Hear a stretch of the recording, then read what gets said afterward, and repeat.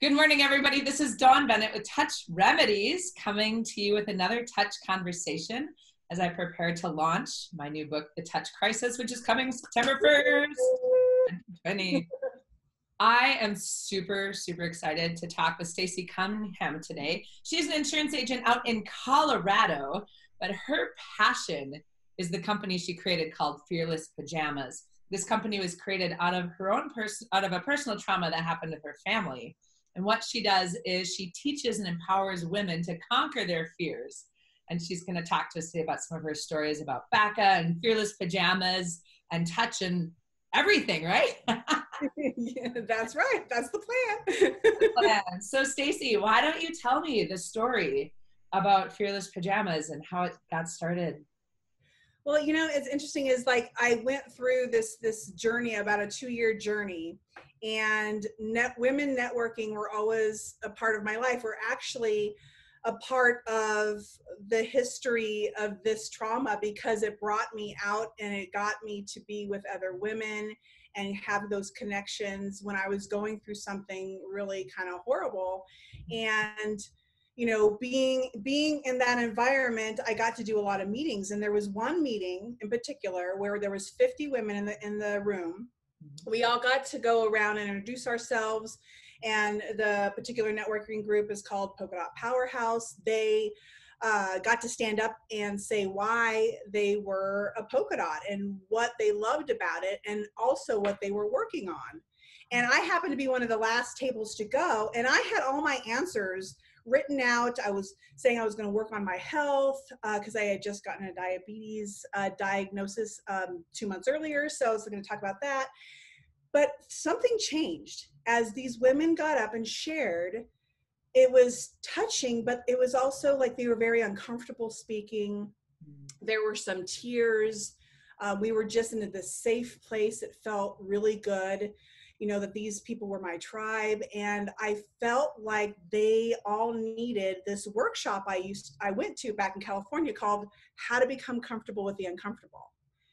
And I was like, oh my gosh, these women need this workshop, you know? And then I started thinking, well, why couldn't I talk about that? You know, I went through it. I could totally teach people. And then I had this vision of me on stage in this polka dot onesie soft pajama thing, speaking on stage. And I thought, what in the world is going on? So by the time I got to me, I stood up and said, I am going to be a public speaker, and I'm going to speak at Celebration at our annual convention. And everybody just kind of looked at me like, wait a minute, isn't she an insurance agent? What the, you know? And so after that, there was a happy hour, and I went to the founder, Shannon, you know, because that was the meeting that we were at. And I was like so excited, and I almost like shook her and like, do you want to hear my idea? And she's like, oh, I'm not sure. Okay, go ahead.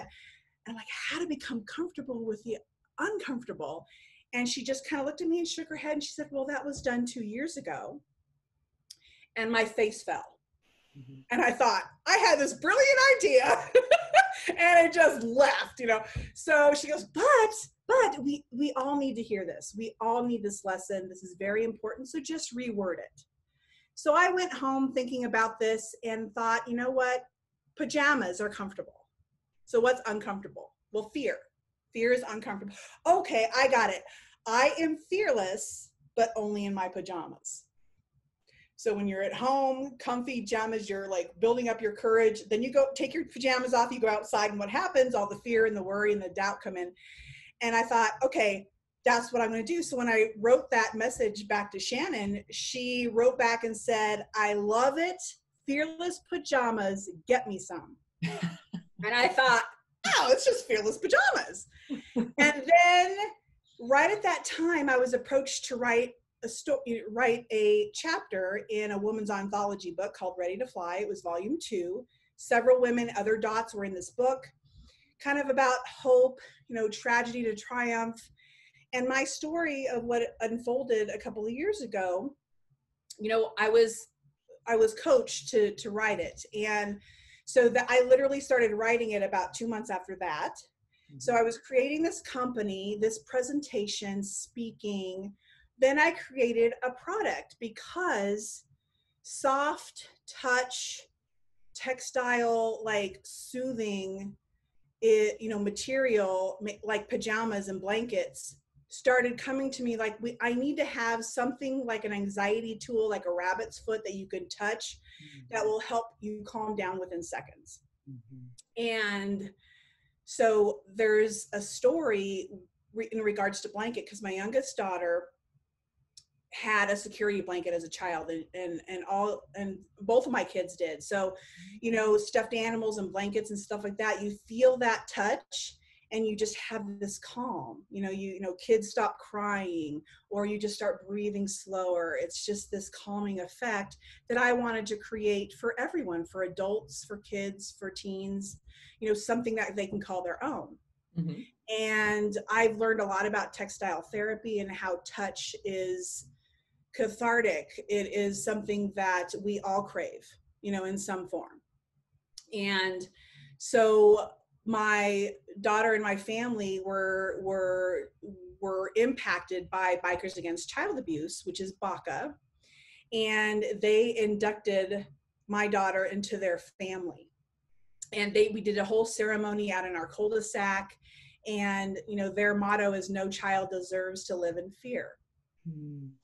And they presented her with a backpack and her own little jacket, but they also had this blanket. It was this, big full-on blanket that you put on your bed.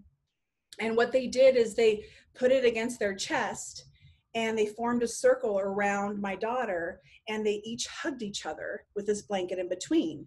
And then they took the blanket to the next two, and they hugged each other, and they took it to the next two, they hugged each other.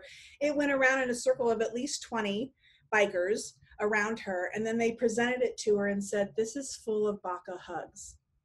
This will protect you. Sleep with this at night and you will be safe. You will have no nightmares." I mean, she was it was one of the most touching, part. It was amazing. So at that point, I created a idea where I would have one side as a blanket, so something you can really touch and it's just very comforting, and on the other side have an affirmation that you can look at and say, "This is my warrior blanket. It gives me comfort and courage to overcome any obstacle. I am fierce." And you can just repeat that and hold it. It's one of these, it's really squishy, and you can also spray lavender, on one side, and, just really smell it as well. So I was so excited about this idea, and I never considered myself creative. Because I felt like, well, I don't know how to draw. Like, one of the things, I'm thinking creativity as an artist, but ideas, when I can't believe that I came up with this. This is just kind of crazy. And, I got, manufacturing together and created 3 different colors. Of course I had to have pink and orange, orange. And then the third color is like a navy blue. So for the boys, so it's kind of manly. But then I realized that the blue and the orange were like Bronco colors, because I'm from Colorado. So I was just like, oh, this is perfect.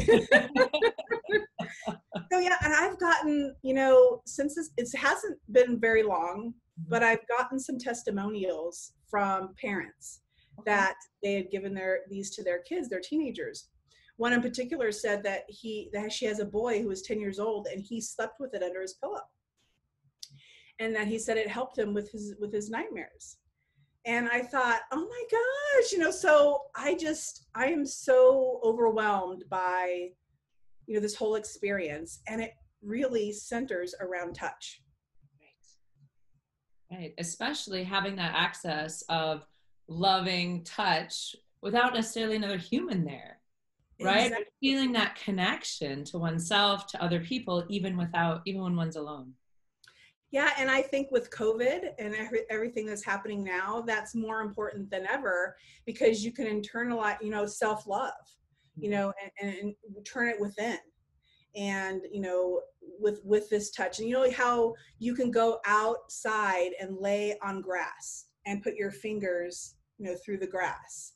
And that's really comforting too, because you're out in nature, you're feeling, nature's soft, you're just feeling grounded and connected with earth.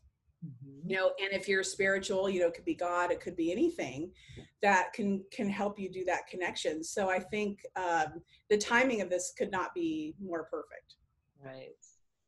Great. Well, thank you so much. Any last comments that you want to share? Well, I guess I would just remind everyone that they have the power, like the power of the human spirit is limitless. Everyone has that power, but sometimes they need a little help.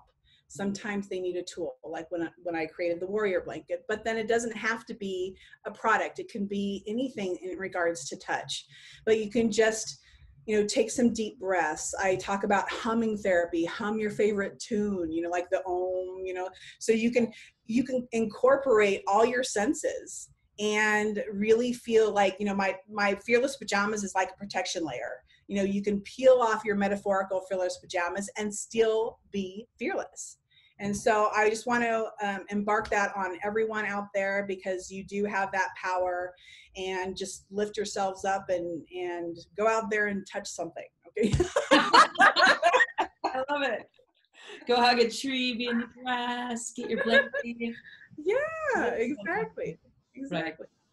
Well, thank you. Do you want to mention how they can get a hold of you, Stacie? I will have everything, of course, down in the comment box here on YouTube as well. But I created recently my Fearless Pajamas website, so fearlesspajamas.com. What's great about that is it talks about how I came up, with Fearless Pajamas, what it is. It talks about the book.